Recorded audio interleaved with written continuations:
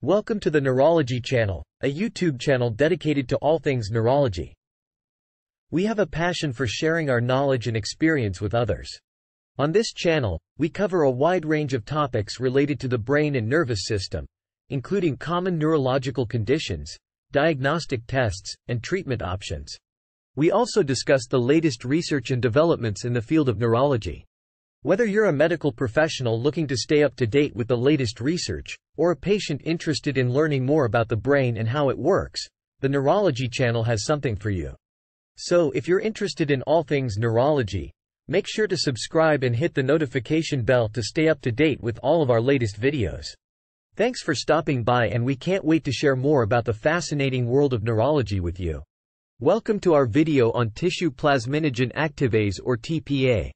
tPA is a clot-busting drug that is commonly used to treat ischemic strokes.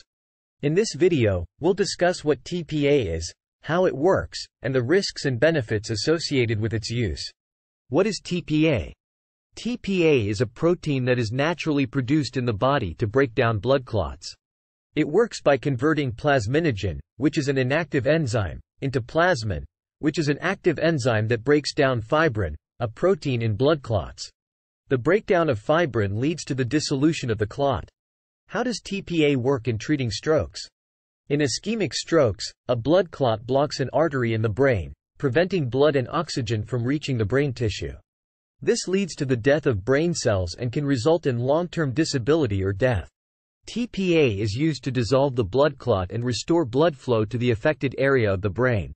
It is most effective when administered within 4.5 hours of the onset of stroke symptoms.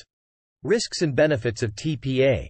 While tPA is an effective treatment for ischemic strokes, it does come with risks.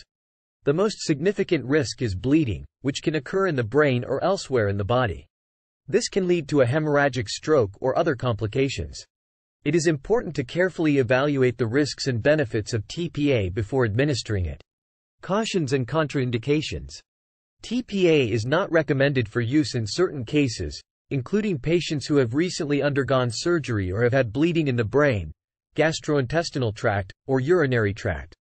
Additionally, caution should be taken in patients with uncontrolled high blood pressure or a history of bleeding disorders. In summary, tPA is a clot-busting drug that is commonly used to treat ischemic strokes. It works by breaking down blood clots and restoring blood flow to the affected area of the brain. However, it is important to carefully evaluate the risks and benefits of tPA before administering it. If you or someone you know is experiencing stroke symptoms, it is important to seek immediate medical attention. Thank you for watching the Neurology channel. We hope you found this video informative and useful.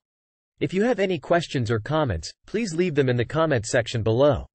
Don't forget to like and subscribe to our channel if you want to stay up to date with all of our latest videos.